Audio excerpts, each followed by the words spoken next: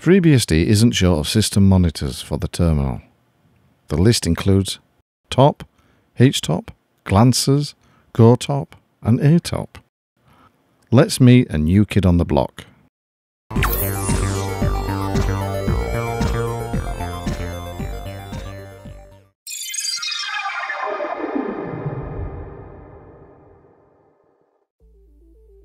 Installing BpyTop is super easy in FreeBSD. There's no messing with PPAs, snaps, flatpaks or app images, etc. In FreeBSD it's as easy as pkg install BpyTop.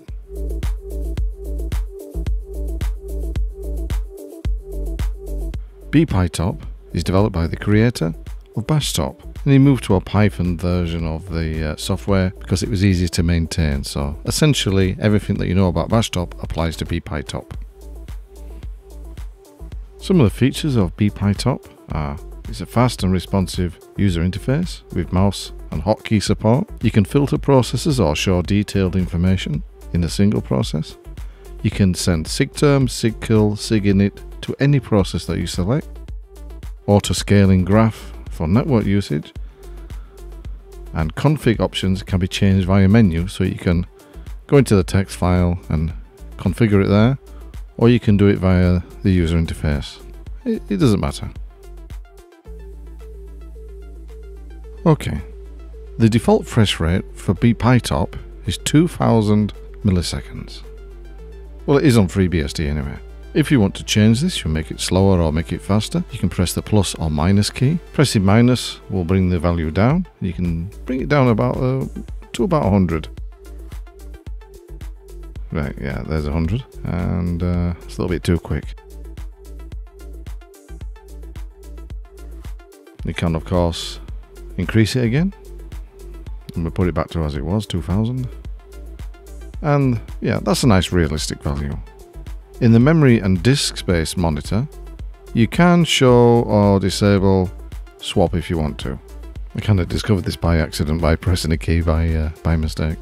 But anyway, we get on to the main part, which is looking at the processors. You can navigate up and down the processors by using the up and down arrow keys. That will just take you nice down to the bottom if you want to. Go back up to the top. But if you want to quickly jump down, you can press page down or page up. They will take you to the bottom page in one big jump. On the process ID, the PIDs are arranged in descending order, so the largest PID will be at the top. You can use R key to reverse sorting order in the process section if you want to. I like to leave it as it is. Only the largest process at the top, so you can quickly see what's consuming most of the system resources.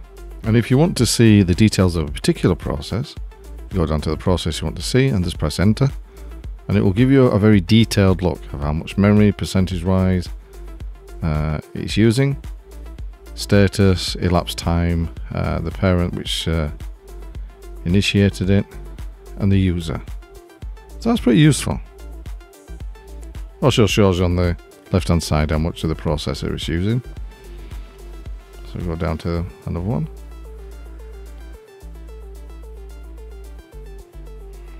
And if you want to escape from it, just press enter again. One handy little tool is the filter, which will let you search for a specific process. So at the top, under press F, you can search for USB, Firefox,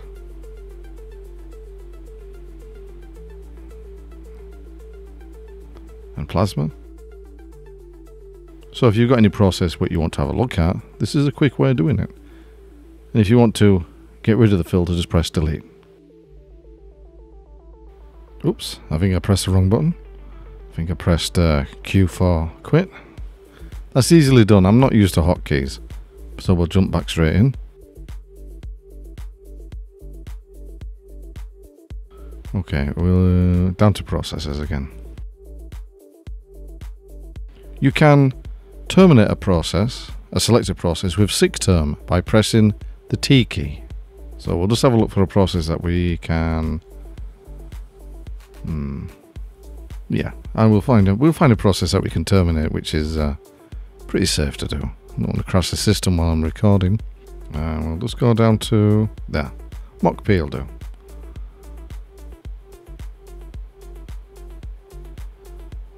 So if you press T, that should actually kill or terminate the selected process. There you go, it's gone.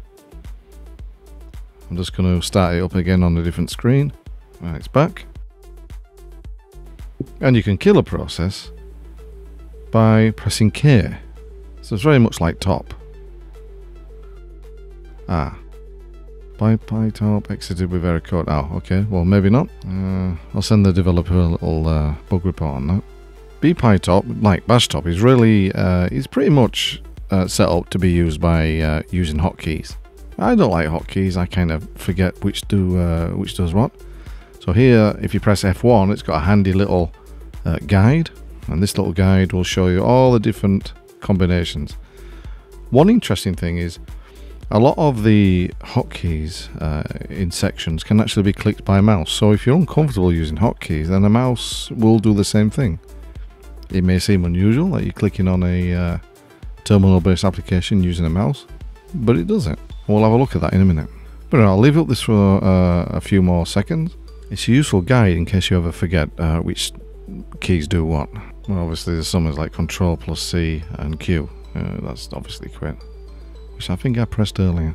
One thing I haven't mentioned is the handy little graph at the bottom, which shows you your network activity, how much you've downloaded in total, uploaded, and various other status. So that's quite handy.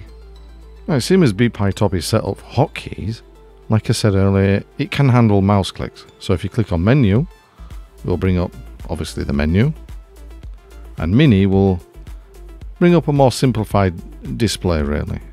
Something similar to what top is natively.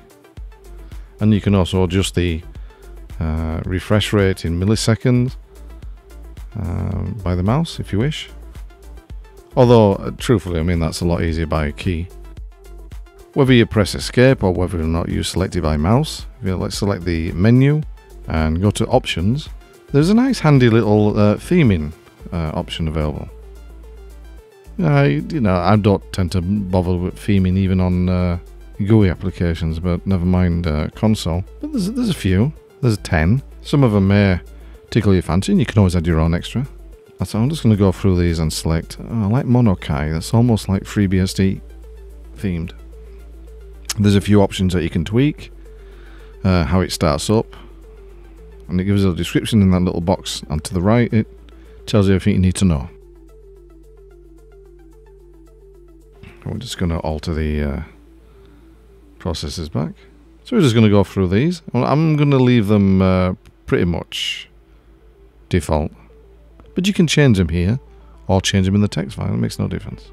And it's very comprehensive. I kind of like the ability to make some changes to it via the menu, which is, I don't know, I think that's unusual. So there's the options, very nice.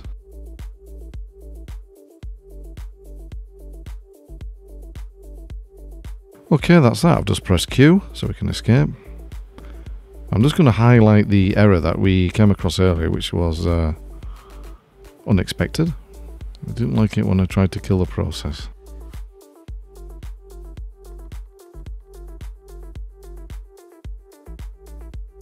Right, and that's it. It's a very handy tool. I think there's a bit too much going on for me. I prefer something simple like top, but I can see the appeal of it, and it works very well. So I hope you liked it. Give it a try, see what you say. And if you like it, let me know in the comments section down below. Well done if you've made it to the end of the video. And if you've found it useful in any way, then please give it a thumbs up. And if you want to make sure you don't miss future videos, then please click the subscribe button and the notification bell. This helps the channel grow so that I can keep on making content that helps the FreeBSD community grow as well.